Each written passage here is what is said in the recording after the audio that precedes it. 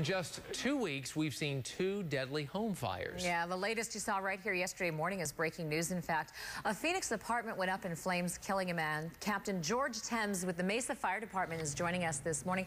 Hey, good morning, Captain. So let me ask you this to start with.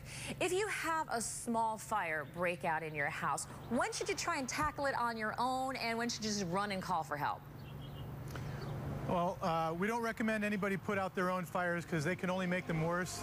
And we really believe that the best way to do it is to get out of the home, call 911, and leave that work to us. We have all the proper equipment, and we also have all of our safety protection. And Captain, if you would, when we talk to you back in our 5 a.m. hour, you've got a diagram there of a house. Can you go through what parents should be talking about, with their kids, with people in the house, in terms of if a fire happens, what should you do, how should you get out?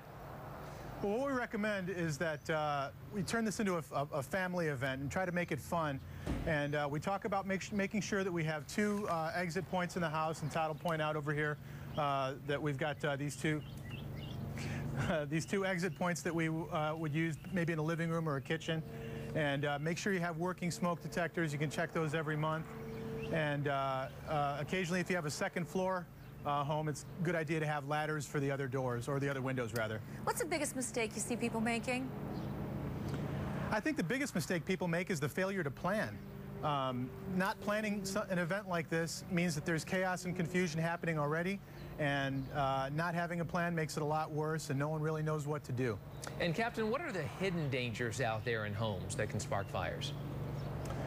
Well, the hidden dangers, obviously, there's the obvious ones of candles and stoves and so forth, but electrical hazards are fire danger. Dryers that maybe don't have their lint screens checked are also hidden dangers. But again, what we really focus on is doing the planning beforehand, and we have a fantastic fire and life safety division, and Tanner here is holding some of the materials that are available through our fire and life safety division that help people put together a good plan. All right, Captain, thanks so much for joining us this morning. Important safety information from Mesa Fire, and you can always head to our website and click links on 12 if you'd like more of that. All right, thanks, Captain.